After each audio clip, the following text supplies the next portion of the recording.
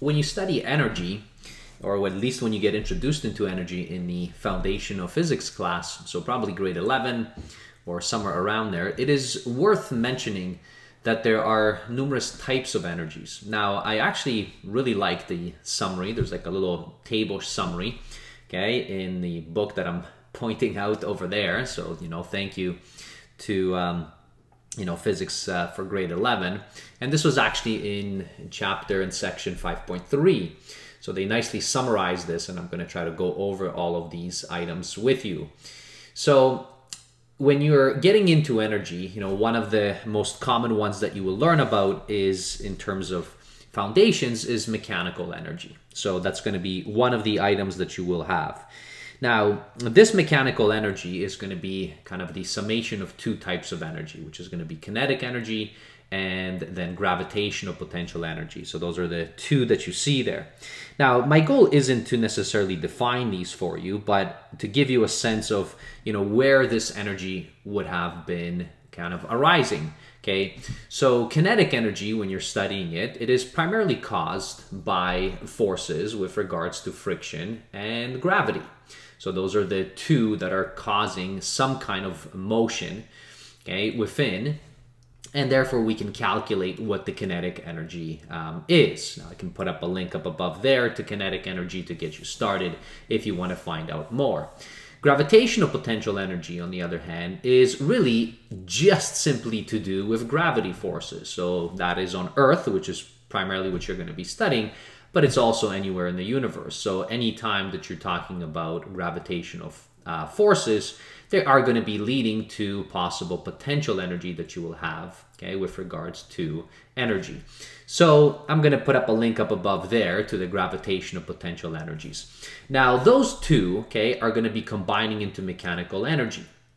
And that is kind of the core key concept which you study in foundational physics. Now, this doesn't mean that you shouldn't be introduced to others, you know, so you may be introduced to others, okay, and types of energies. So here is another one, which is thermal energy. So with regards to thermal energy, so with regards to this, what you will have is that thermal energy is sometimes, I mean, it's an error that it's called this way, but not necessarily. I mean, I sometimes refer to this way as well, which is kind of heat energies. But heat is something very specific, so thermal energy is a much better term. And that is primarily contained by randomly moving atoms and molecules. So the key word here is that it's going to be with regards to some random motion with regards to any atoms and molecules. And you can think about, you know, for your gases, you know, for a liquid or for a solid. So they are made up of atoms and molecules. And now the question is, you know, how are they moving? And if they are going to be moving, okay, around there, then typically those motions are going to be related towards thermal energies. So that's just kind of an overview so that you think about when someone mentions thermal energy, you can think about these actual atoms and molecules moving, okay, randomly in various states, so gas, liquid, or solid. So the next one that you may run into, okay, so if you're lucky enough, or at least you're going to get introduced to it, okay, in some small way, is going to be nuclear energy. So nuclear energy, and very often it's sometimes referred to as atomic energy, okay, because it is with regards to the atomic scale, so it's very, very tiny, and you really are just talking about, okay, the energy which is contained in the protons and the neutrons in atomic nuclei. So in the nucleus themselves, okay, so as you know, as you kind of start breaking things down, you'll have electrons, and then centrally you have your protons and neutrons, as you're going to be studying in your chemistry classes. And therefore the energy that's contained within there, which is actually quite a bit of energy that you will have, because the forces there are pretty enormous to be able to break them down, so you can release this energy and then do something with it. So that is nuclear energy. And then you can shift over, okay, to radiant energy. Okay, so now radiant energy, a very nice way to think about it is in terms of light energy. So if you're thinking about the sun, you know, or you're thinking about any form of light, okay, that you have, so this radiant energy is really contained by the oscillations that are caused by the electric and magnetic fields. And now, of course, when you're just studying, you're going to be like, I have no idea what an electric or magnetic field is. okay, you maybe have a sense of a gravitational field. Well, you can think of it kind of in the same way, okay, in terms of the field itself, but it has something to do with, okay, electricity, okay, or electrons, okay, or magnetism, okay, or the magnetic, okay, items itself, and something to do with oscillating.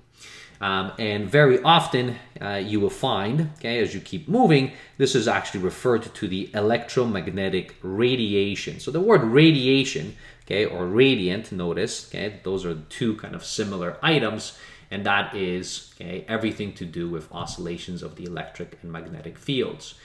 Okay, and again, you can think about the light which is coming in from the actual sun.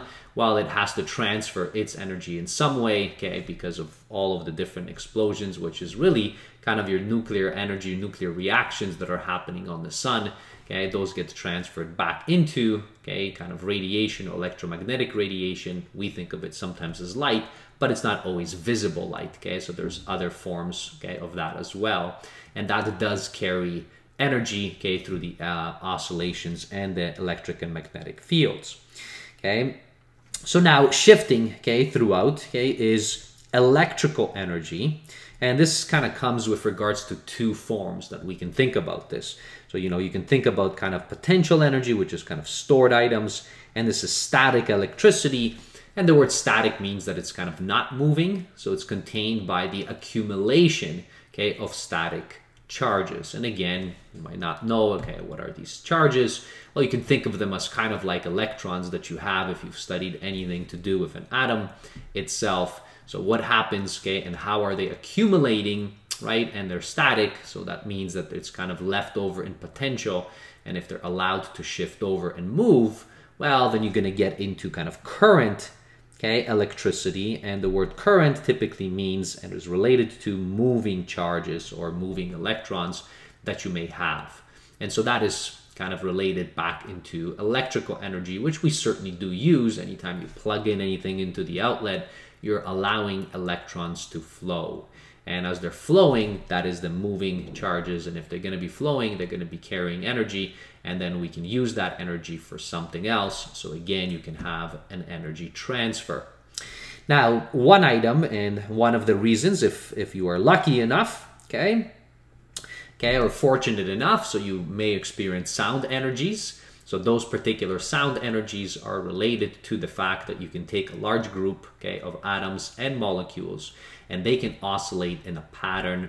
So this is a little bit different because they do create some kind of a pattern, okay? And what we do is we force out, okay, these atoms and molecules in a particular way. So even as I'm speaking and communicating with you, okay, if you're lucky again enough to hear, you'll experience that you have this sound energy and it can transfer on, but it does actually happen through atoms and molecules. Okay, so this is different than, for example, electrical energy or radiant energy that you have. Now, moving further, so there's a couple of other two items in terms of energies. One is elastic energy, okay, and this one is typically contained within materials that you can, okay, or can be stretched, twisted, compressed, and then they typically will return back to its original shape in some way. So that has something to do with, you know, even rubber elastics. You have one, something of that nature. And then you also can have springs, right? So those springs can get kind of stretched out, twisted, compressed, and then they can release, so they can go back and forth. So that is elastic energy, and that has something to do, obviously, with the actual kind of bonds that allow it to be stretched out, and obviously, okay, they want to be able to be pulled back in.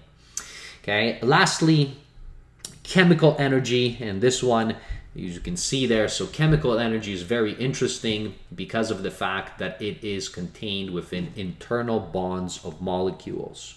So if you do have those bonds, okay, within, so you have, okay, various, you know, for example, items that are connected in together. So you're talking about from atoms, and then they start to create bonds, okay, so some attraction forces, okay, that are happening within them, and those internal bonds can carry energy.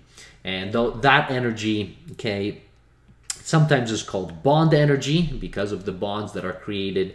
And this happens, of course, in food. So in terms of that's how we utilize it, we want to try to get into those internal bonds, break them down, use that energy for something else. You can think of fuel energy, and this is, you know, still your fossil fuels, for example, maybe like gasoline, that we do utilize so that we can actually get our vehicles to move, okay, or in any form or fashion. But they're also utilized for something else, sometimes for heating. You know, you may also do that in your furnace. So those are fuel energies, and those are coming from internal bonds, and hence, okay, the word internal, okay, so internal energy within there, okay, and sometimes they might be referred to as molecular energy. All right, so all of these are wonderful energies to get exposed to. You know, I was thinking, you know, should I put this up or not for a foundational kind of physics course, but I think it's worthwhile to get exposed to all of these, you know, so that you can run into and do a little bit of a check mark and say, okay, you know what, I understand now that there are so many different ways that energy, okay, can be stored up. And therefore, okay, within these energies, obviously, you can start to transfer these energies all over. Mechanical energy, kinetic energy, gravitational energy, and hopefully, you know, some kind of thermal energy discussions you will hear in your foundational courses.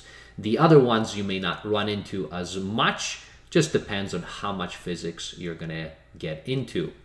All right.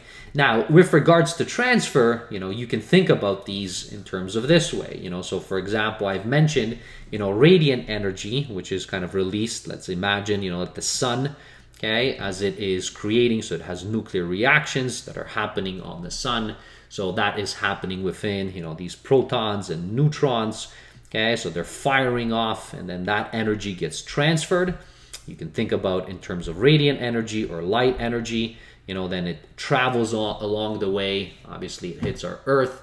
Now, what is pretty interesting is, you know, within about 2 minutes, okay, of the energy which is sent out from the sun onto our Earth, you know, we can pretty much, you know, utilize that energy for a whole year if we could obviously store it somewhere or somehow use it. So within here, that radiant energy, then it kind of hits back in, you know, as you know. So our plants, okay, are capable of utilizing and transferring that radiant energy then into creating chemical, okay, so this would be your chemical energy, then creating it and building it up in terms of internal bonds that are stored. So for example, within our sugars, okay, and those actual bonds then, okay, are eaten. So those are food energies, and again, they can be transferred on. That food energy can be utilized, okay, within, so that we can use it within our muscles. Then we're back to mechanical energy in terms of moving things around. So you can see that this transfer of energy continuously happens between different forms. All right, so that is it for this video. I hope that this was introduced you to various types of energies and kind of reminded you that energy does transfer from one form to another. Thanks for watching. We'll see you in a future video. Bye, everybody.